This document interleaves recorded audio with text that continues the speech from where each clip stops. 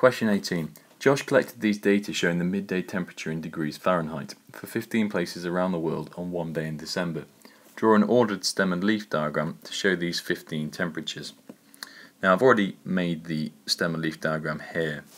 So first what I did was find which tens I had. So I've got the lowest number is in the 30s and the highest number is in the 80s. So I need to draw out the numbers 3 to 8 on the left hand side. Then I just went through the numbers on the 30s, which are 34 and 34, and I wrote in 4 here to represent 34 and another 4 to represent 34 again. So I then try and find the number in the 40s. The only number in the 40s is 46, so you place a 6 next to the 4. And the only other thing that's missing here is I also need to complete a key, which I still haven't done.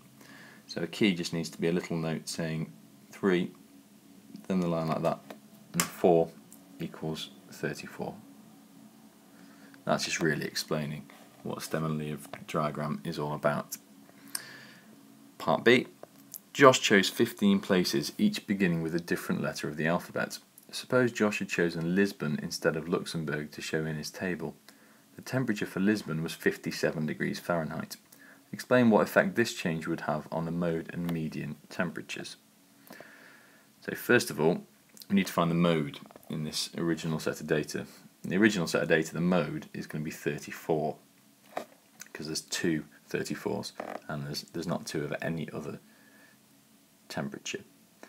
Now, if we replace the temperature of Luxembourg, which is 34, with the temperature of Lisbon, which would be 57, that's now going to give us 2 57s and will leave us with only one lot of 34. So the mode would change from 34 to 57.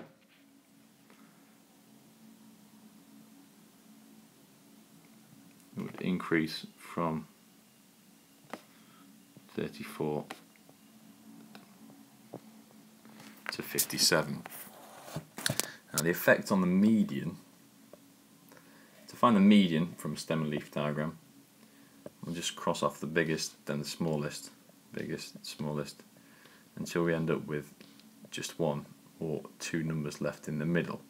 So here the median as it stands at the moment would be 63. Now if I take off this 34 and replace it with another 57, our median is not actually going to change at all. It's still going to be the number in the middle, and that number in the middle is still going to be 63. So there'll be no effect on the median.